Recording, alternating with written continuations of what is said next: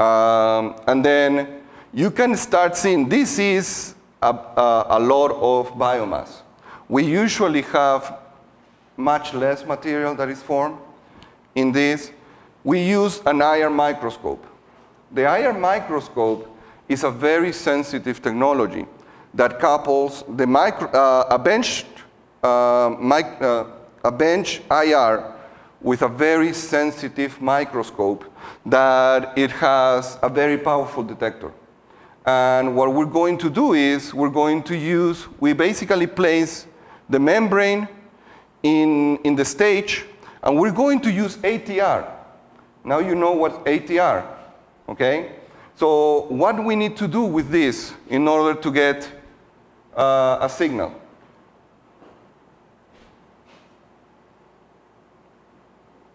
I'm not going to be the only one talking. What do you think? This is made of germanium. It's a crystal that is going to create that evanescence wave. So we're going to put this in a slide in this place, and then we raise the stage until we have a contact with our material. We just need to touch it. If we touch the biomass, we have a signal. Okay? So this is basically what we see. This is biomass trapped and have grown in that hydrophobic grid, and then we use this to center where we want to collect the spectra, and we touch it. Very simple, very easy. And we have used it to identify, we have done research on Salmonella, E. coli, and Listeria. And we have really nice models that differentiate them. In this case, this is Salmonella. And we also look at the effect of time of growing. You remember we took the filter, put it in an agar, and waited for it to grow. We took samples at 8, 16, and 24 hours.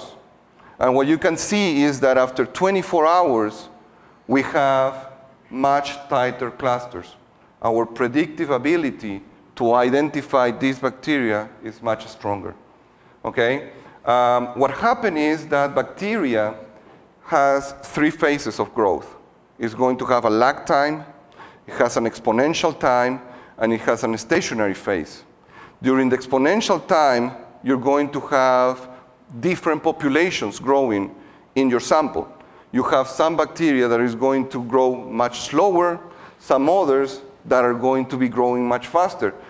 We can see those differences. So we're going to have, because we have different populations, our spectra is not going to be able to resolve it very well.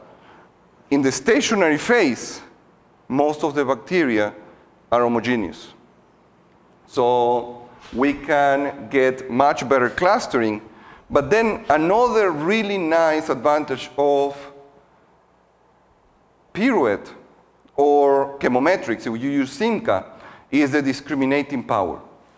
The discriminating power is a function that uses, that is going to look at which one of those frequencies is associated with the clustering. So it provides weights to each one of these frequencies, and it's going to look which one is going to give you a higher weight in explaining that clustering. What we did was use that discriminating power, and we found that there was a major band associated with the discrimination. The really nice thing with mid-infrared and fundamental vibration is that we can go to the literature. And we can go and say, okay, 981, what is associated with 981? What has been previously reported in those bands? And what we found is it was a typical band with lipopolysaccharides. So we went back and said, is there lipopolysaccharides in Salmonella? And actually there is. The envelope in the bacteria is lipopolysaccharides. And these different serobars are going to have different levels of these lipopolysaccharides in that envelope.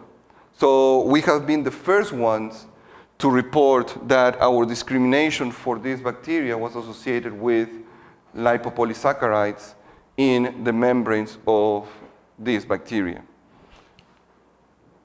Another technique that we're using is actually called immunomagnetic separation. What we have is we can use immunomagnetic beads. Let me see here. We buy these, but I have learned that you might be able to produce them. I was today in Embrapa, and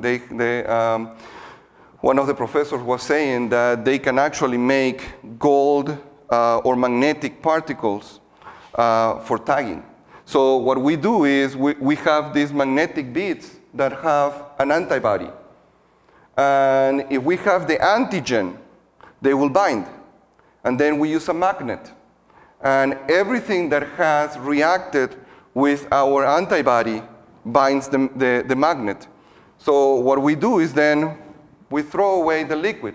Everything that didn't bind, we wash a couple of times, we use the magnet again, discard the supernatant, and analyze the beads.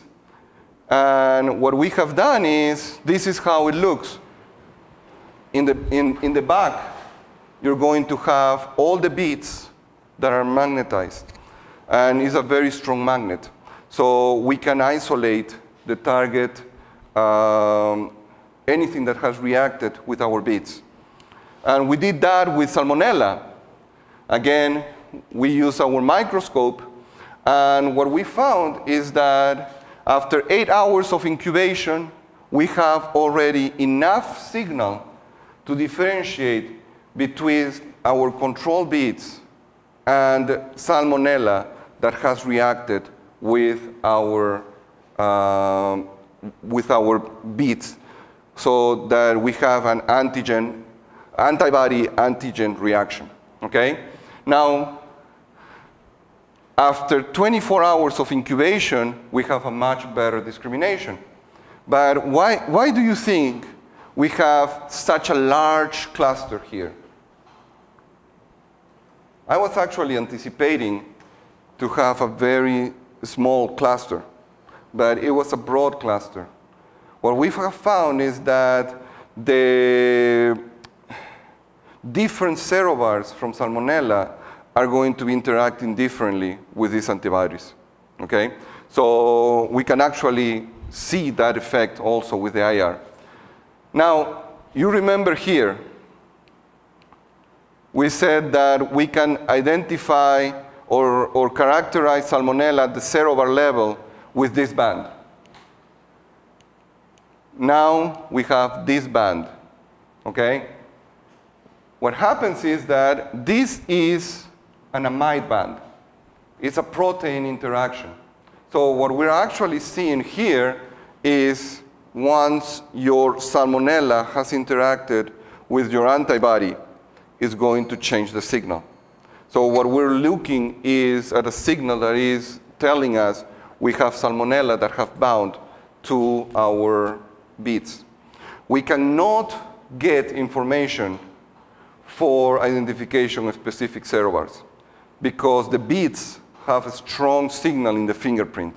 We cannot see that information, but we can get information about ligation. Another application, this is one that we have in quality control. I work a lot with snacks. In my lab, you're always going to find potato chips, tortilla chips. We have Cheetos. We work a lot with, that's one of the perks of working with food science. You always have food around.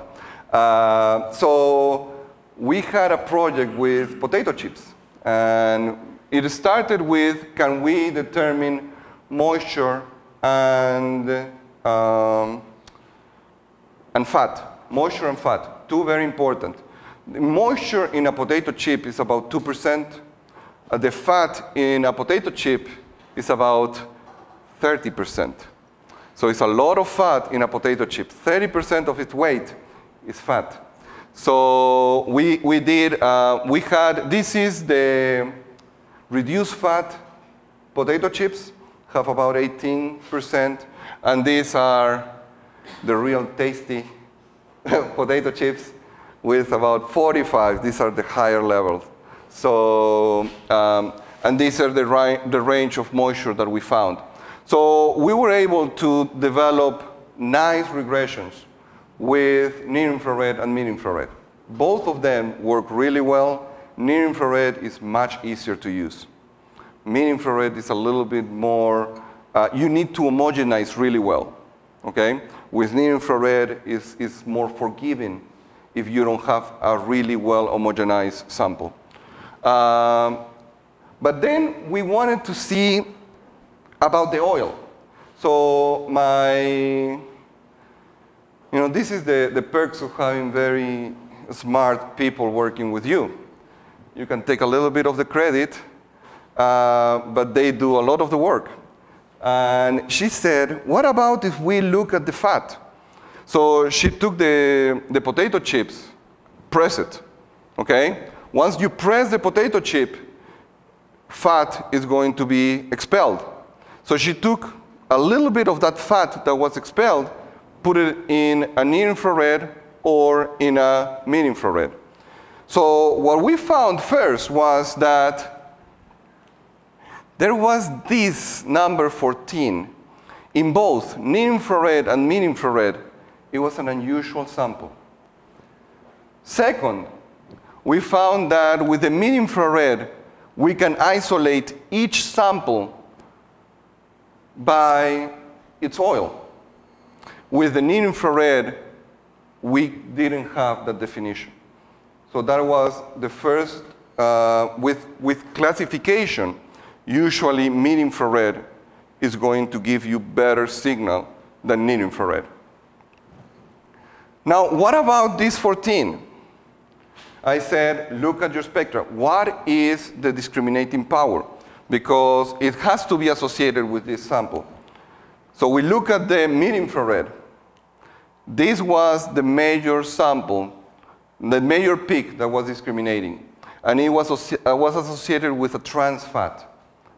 So it was the only sample that we used that used partially hydrogenated soybean oil. And when you do partially hydrogenation of oil, you're going to develop trans fats, okay? Trans fats have been associated with higher increase in heart disease. It increases the LDL, lowers your HDL, and is going to form more plaque than saturated fat. So this sample, number 14, had a higher level. Well, it had trans fat, the others didn't, okay? So very simple. Do you know where else we find trans fats? The ones that took the class should know. Huh?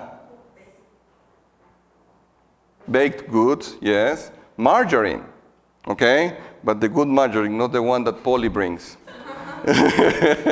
We tried a margarine, and she chose the only one that didn't have trans fat. So we couldn't see it. But